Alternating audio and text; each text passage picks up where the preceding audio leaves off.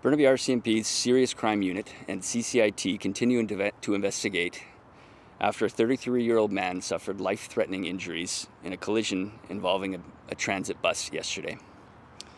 At approximately 5:45 p.m. yesterday, Burnaby RCMP received a report of two men involved in an altercation near the intersection of Hastings Street and Carleton Avenue.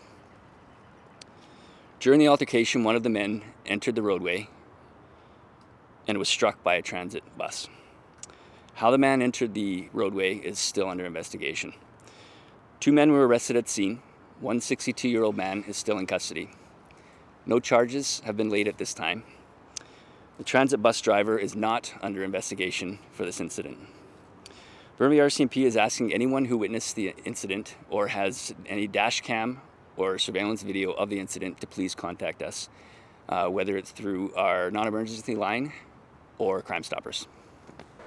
We want to determine if the man was in the roadway as a result of the altercation, or if it was something else.